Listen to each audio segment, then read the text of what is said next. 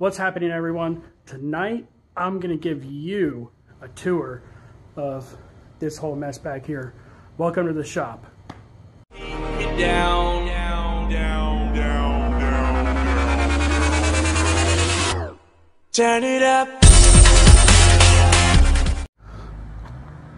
Welcome back, everyone. This is Cunningham Garage. I'm your host, Steve, and tonight you're getting a private tour of my little shop here. I don't know if I'd call that little. It's not really. So, real quick, if you're not a subscriber to this channel, go ahead to the channel page and hit that subscribe button. Hit that little bell notification next to it. That way you'll be caught up on every time we do something, or I build anything, or just anything in general.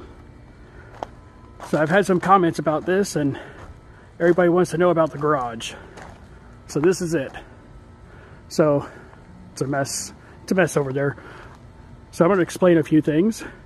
So the first 10 feet, each post is 10 feet across. So my garage is actually, what is it, 40 feet deep. And the back side, the first 10 feet is actually 36 feet wide because I added a room, which I'll show you. It's just a mess. So, but the rest is 24 feet wide and 40 feet deep. And if you're wondering, the gap along here, that is actually where the floor is, or it's going to be. I got dump trucks coming to put some dirt in here, level it out, get this closed up, put some big garage doors on the front. I've got two big glass ones I'm putting up, close that back wall in. And that whole mess in there is going to be a tool room. So there's going to be workbenches and toolboxes and stuff like that. So yeah, this is it. I've got a few pictures. So I'm going to put the pictures running through of basically what this yard, basically what the backyard looked like before the garage was here, and everything adding up to this. So I'm going to start putting those through now. And what you'll notice is I'm going to explain everything I've done. So I picked up these 6x6s here. That's what those are. They're 6x6 posts. They're 16 feet long. And then I picked up these right here, these steel trusses. I bought enough to do 50 feet, but ended up not having enough room to use them all, so that's why I took one and broke it in half. Well, I didn't break it. They unbolt in the middle. So I unbolted it and used the two pieces to add a room on.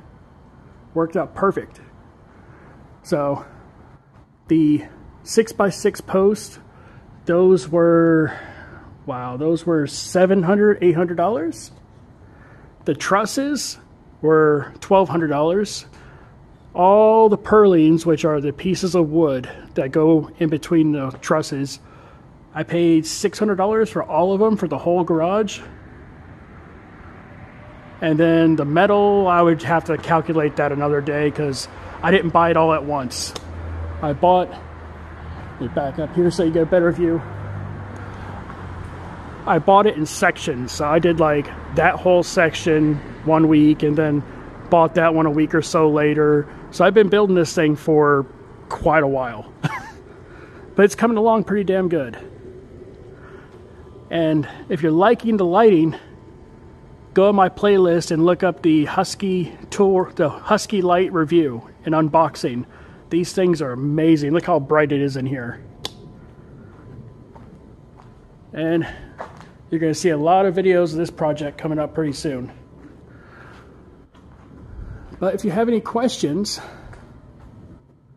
just put in the comments what questions you have about the garage, or if you got any question for me, I'd love to hear from you guys. If you like this video, hit the subscribe button, hit the like button, hit the share button. Let people know what we got going on here. So, thank you for watching. I'll see you next time.